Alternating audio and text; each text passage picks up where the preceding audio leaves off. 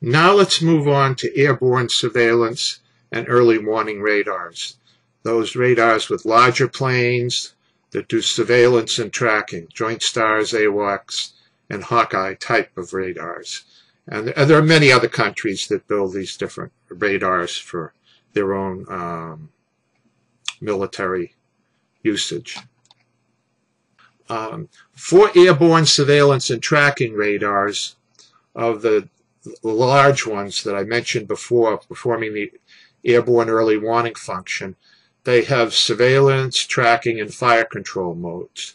They do a lot of reconnaissance because they're airborne assets above the earth, and they do intelligence. And examples of them are airborne early warning radars and radars that detect ground targets and track them on the ground.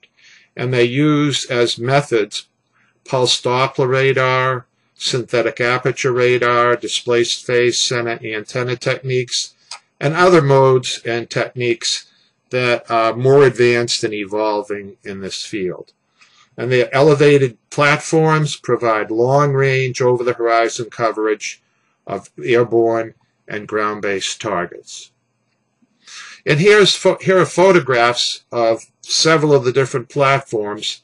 Global Hawk, a UAV, has radars and its payload. This radar system up here on a Boeing 737. We've talked a little bit about the E2C, the airborne radar that the fleet uses. It's aboard aircraft carriers. These wings fold up and it lands nicely on aircraft carriers. You've probably all seen the picture of a synthetic aperture image of the Joint Stars radar, the APY-3, and here's the antenna. And the AWACS, which has been around for at least 35 years. Yeah, about 35 years. And, of course, its radar has been upgraded different times.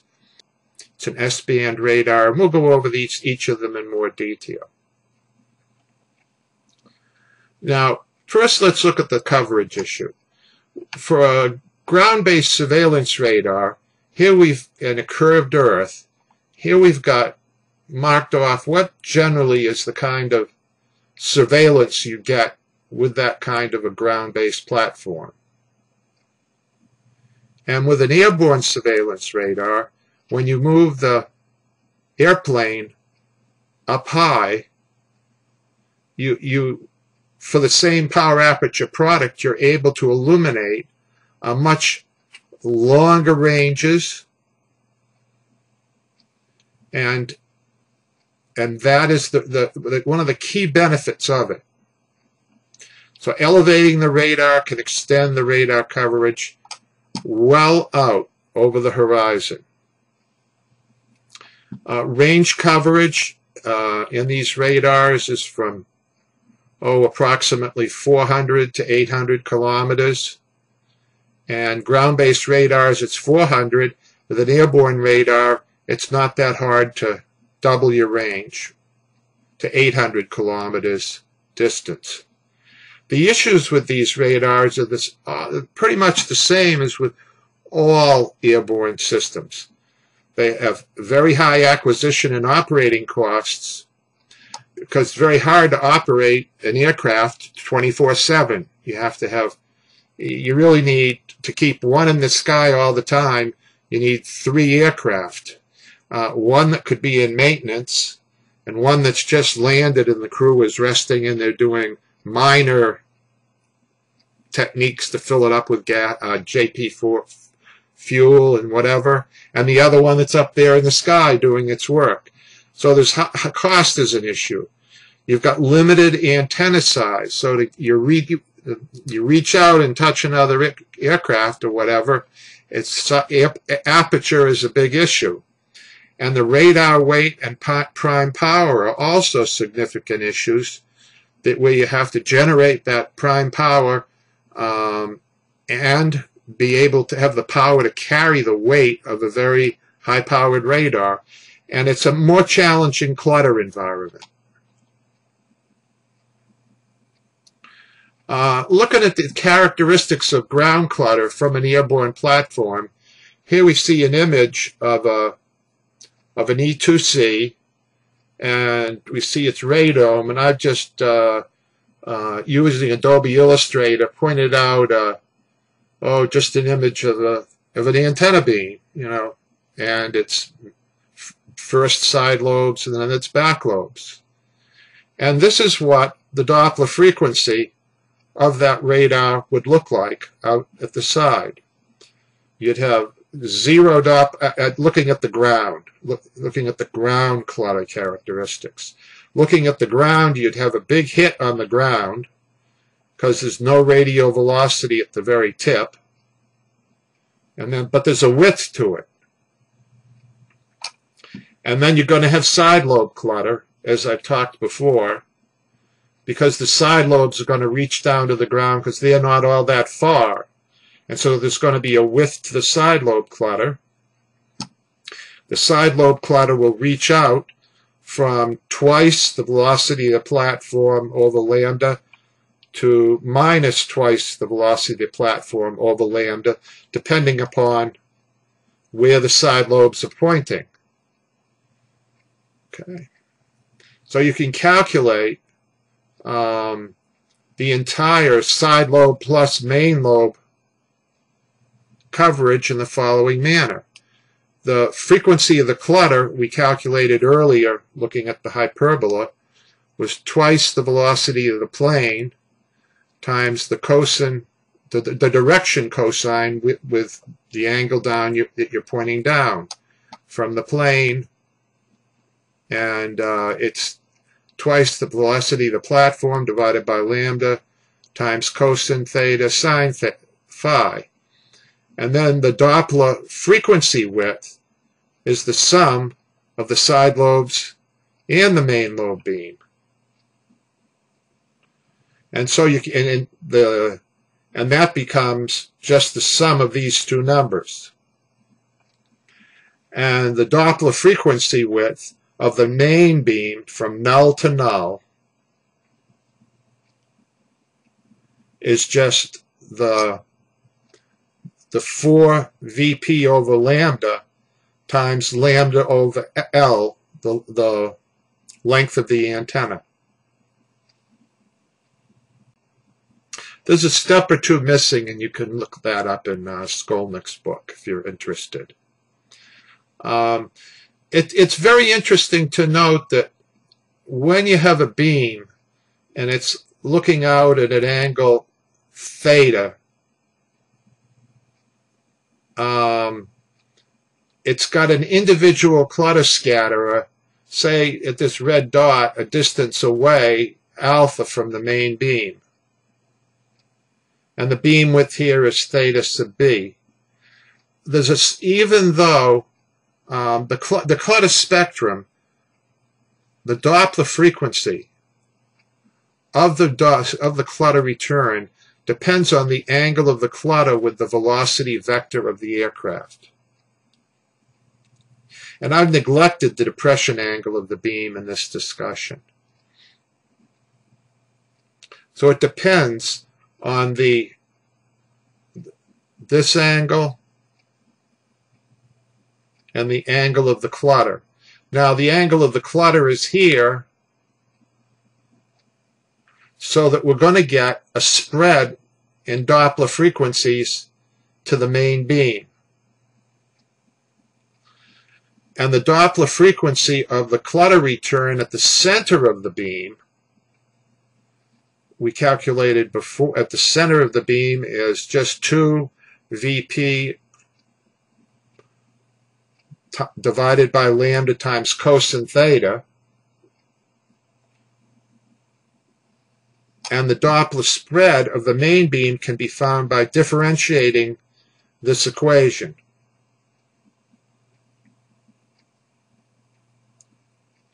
And the spread of the main beam clutter maximum at theta equal to 90 degrees. So when theta is over here, even though at the center of the beam there's zero Doppler, to the clutter, because it's perpendicular, the spread of it is maximum. This next view graph shows you that effect. In this case, we're looking at an aircraft speed of 400 knots, antenna beam width of 7 degrees, and the angle between the radar beam and the platform velocity vector is theta. A theta of 0, we've got 0 spread. But remember, you've got 0 spread only for 0, but there's a beam width to it, so there's going to be some, when you're facing forward, there's going to be, in the beam, there'll be some spread, but very, very little.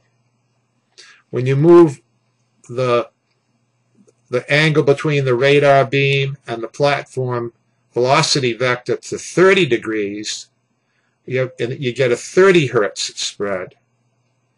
And when you're 60 degrees, you get 60 hertz, and at 90 degrees, you get 70 hertz.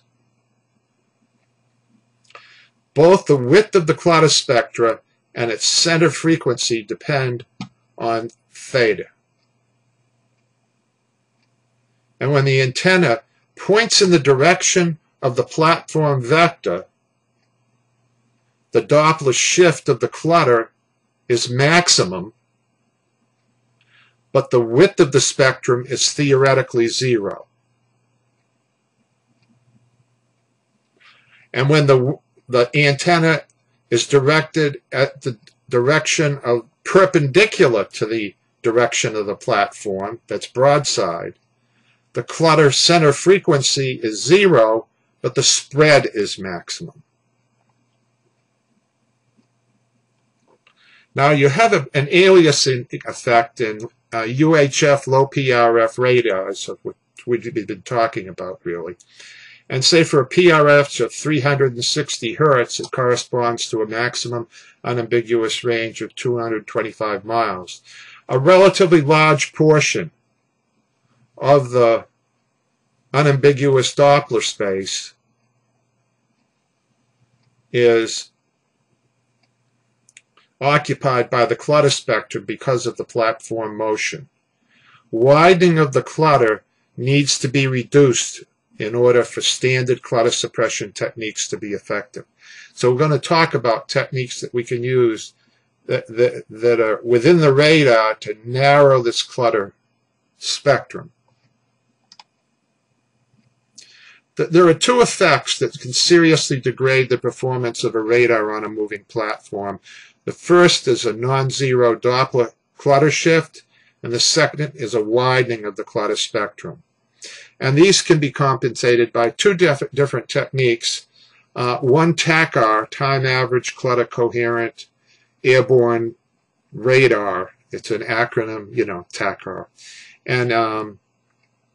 And what you do is you basically change the center frequency of the radar to that of the clutter spectrum. And it was developed many, many years ago, actually by my first office mate at Lincoln Laboratory. Mel Labott, he and some people at, I believe, NRL that had been working on it received the IEEE's Pioneer Award for developing this technique to dealing with airborne clutter. But as one can expect, as technology continues, other techniques get developed, and particularly with the beginning of phased arrays that you could employ on aircraft. The so-called displaced phase center antenna concept was developed and tested, and that was also developed by at Lincoln Laboratory. The protogenitor of it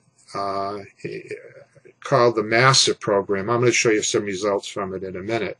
And that dealt really with the widening of the clutter spectrum when you're looking perpendicular, how you could see objects in that clutter spectrum that was very wide. And these techniques have been used over the years to compensate for platform motion. And here's the TACR. It's also called Clutter Lock MTI. And as I alluded to, the Doppler frequency shift from the ground clutter can be compensated by using the clutter echo signal itself to set the frequency of the reference oscillator or the coherent oscillator in the radar. And this process centers the ground clutter to 0 Doppler frequency, and then standard MTI notch filter techniques attenuate the ground clutter. And this technique has been used in ground-based radars to mitigate the effects of moving clutter. And it hasn't been used after the advent of Doppler filter processing. And it's also been used, I think, mostly in airborne radars, actually. And there are new advanced techniques that are in the works. And as you can imagine, there's not an awful lot that can be said about a specific military radar. And these are about the only things that can be said comfortably in an open forum. There's a new mode, a new radar that is being equipped onto the Hawkeye that carries the airborne radar for the fleet. And it's a new version, the E2D, and it has a mechanically rotating, active electronically scanned array. And it uses the concept called space-time adaptive processing to do the processing optimally of the return signals. Space-time adaptive processing is a concept that I may or may not give a lecture on. It'll be about a third of the lecture, but it would be just elementary. An elementary explanation of the concept. It has a great deal been written in the literature. There are several books that have been written. Probably the best reference is a project report by Jim Ward in the mid-90s. That's unclassified, and then there's a book. There are 2 books out there that just have the one by Mark Davis and one by Clem from Germany. And also, there's on this Proteus aircraft this pod is a multi-platform radar insertion. A technology insertion program, which would be, this radar is to prove the technology to upgrade the Joint Stars radar and Global Hawk and then wide area surveillance aircraft. And these are 2 advanced airborne electronic radar programs that are underway. And it would give Joint Stars an even more advanced ground targeting capability.